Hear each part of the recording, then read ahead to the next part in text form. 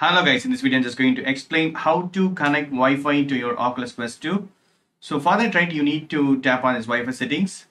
So here is the Wi-Fi settings and go to Wi-Fi.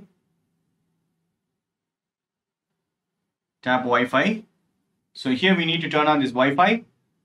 Turn on Wi-Fi. Then what and all the Wi-Fi connections is available that will be displaying here. Yes, and Wiki the Gamer 2G and 5G. I'm going to select this 5G. And we need to enter the password. Enter the password of your Wi-Fi. Once you enter your password, then click on done. So enter the right password. Okay.